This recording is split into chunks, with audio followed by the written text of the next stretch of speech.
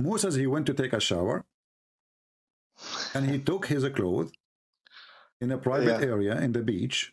You know, he used to live in Hawaii, as you know. So he took his clothes and he put them in a rock, and then when he put his wallet and his credit card and his iPhone on the rock, the rock stole his clothes and run away, and Moses have no choice except to run after it. Why you are laughing? Where does that say? What do you mean the rock stole? Okay, read it. Here we go. Read it in front of your eyes. Here you go. He's laughing. Be my witness. Be my witness. He is laughing at his prophet story. Go ahead. You are laughing at Muhammad. Okay, no problem. Go ahead. Wait, I need to read that. What do you mean this stone? Read it. Okay, you are laughing. So you are saying the story is stupid. Thank you very much. Are you agreeing the story is stupid? Be honest with me. It's stupid. I can see that because it really needs a lot of time until it loads. Amongst the traditions, narrate. No, it's changing. By Allah, nothing prohibits Moses to take a bath along with us. But there was another day, Moses once went for a bath and placed his clothes on a stone, and the stone moved on with his clothes. Okay. Moses. Are you laughing now? Laugh. No, I'm not. You're just making everything ridiculous. Didn't the stone stole? Oh, now it's not. Guys, it's not ridiculous now. Now it's not ridiculous. No, because a second ago it was. No, the stone stole the clothes. The cloth in the top of the stone moved on his clothes. So what the stone did? What the stone did? Okay, hold on. Okay, just to show you, you are trying to cover up duct tape.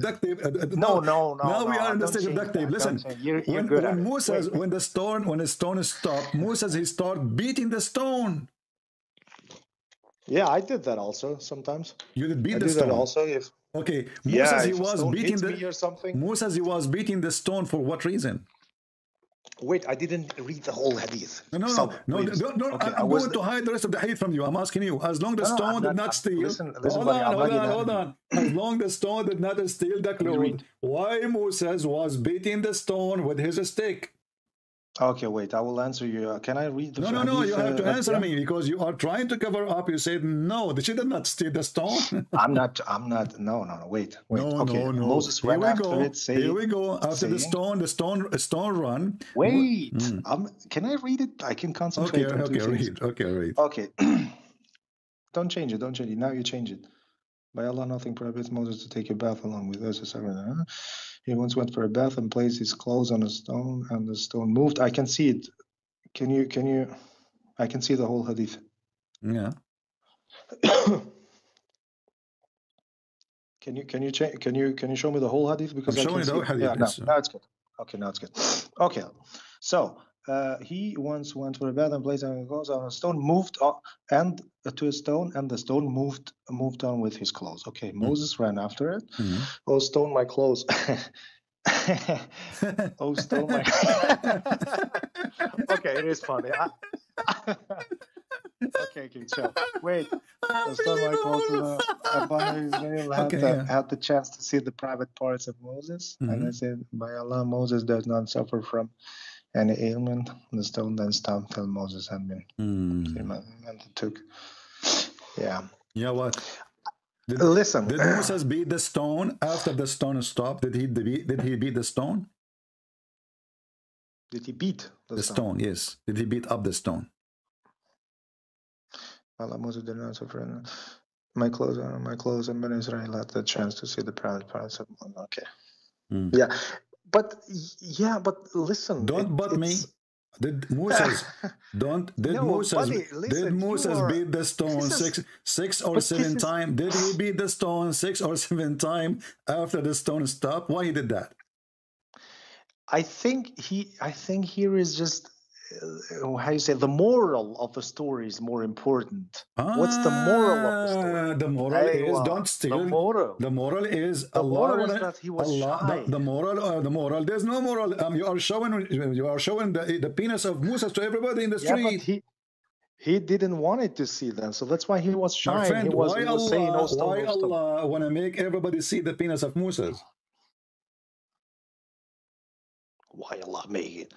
I don't know why make it. Each time, okay, this is how we end always. Anything I show you, it's embarrassing. You say to me, I don't know. No, it's not embarrassing. Okay, it was funny. It was funny. It was funny. But I think here is the moral of the story more important than just the text, because The moral this of the is a story, text from are you saying to me, 1,400 years, man. are you saying to 1,400 me, years, buddy. okay, 2,000, 3,000 years ago, it is not okay to run in the street and your penis is coming out. And it's not okay now, unless you are a hippie. So I'm asking you, where is the moral? Allah want to prove that his penis is good.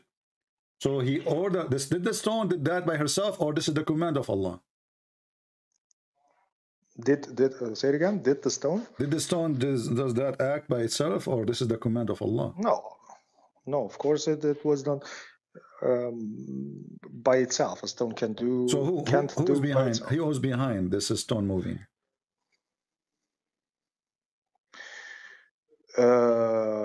Well, I think who is behind? You are asking stupid questions. Sorry. So who is behind? Who's behind this stone? You ask you, is the stone working by itself? No, you said no. Let me say this. Let's say like that. I think Allah allowed that to happen. What? Allah allowed that to happen. Oh, it's allowed. So the stone was a stone before that. She's not allowed to move. Maybe his believers were always laughing or thinking that he has a small penis, and maybe that was something so now Allah he was thinking, Allah was watching Moses. Okay, I will go with you. Allah was watching Moses until he do his his shower from time to time, and then when Moses he put his clothing in the stone, Allah he made the stone run with the clothes, so Moses will chase the stone. But did you see there's something stupid here? How comes Moses he was not surprised that the stone is running? He was running after. No, he did not say, what the heck? Stone is running? No, he ran after the stone and says, stop, stone. No, it's not like running. Stone. No, hold on.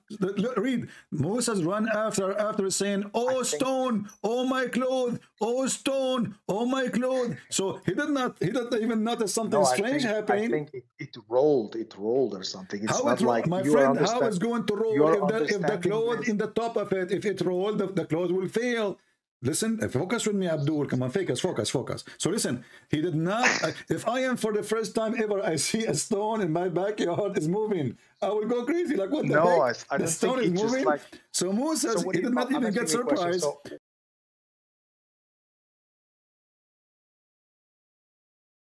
The stone running away with Moses' garment. So one day Allah ordered the stone which Moses put his clothes on to run away. So when he got off the water, he saw the stone, the rock, running away with his clothes. So he started running after it to get his clothes and cover himself up, which made the Jews see him as he was and realize that, whoa, this is a perfect specimen. He's a messenger of Allah. What do you think?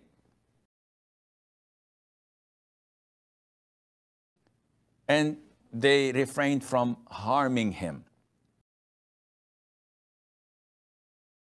So he reached the stone stopped, he put on his clothes, and he started beating the stone with his staff because he was so angry of what had happened. And this is from Allah Azza wa Jal to explain and to show the Jews what a perfect man he was.